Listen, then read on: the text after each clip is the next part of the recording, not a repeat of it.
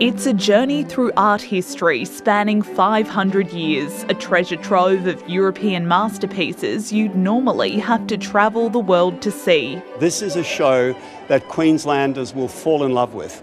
There are works here of a kind and quality we've never shown in Brisbane before. From Caravaggio to Cézanne, Rembrandt to Renoir, Vermeer to Van Gogh, these 65 paintings almost never leave permanent display at New York's Metropolitan Museum of Art. Our works could not have been handled with more respect and more joy, which, and God, don't we all need joy at the moment?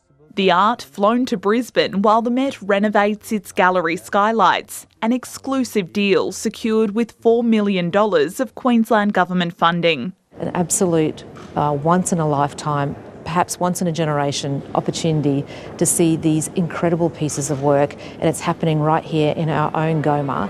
Doors open tomorrow, but more than 10,000 tickets have already sold. It's shaping up to be one of GOMA's most popular shows ever.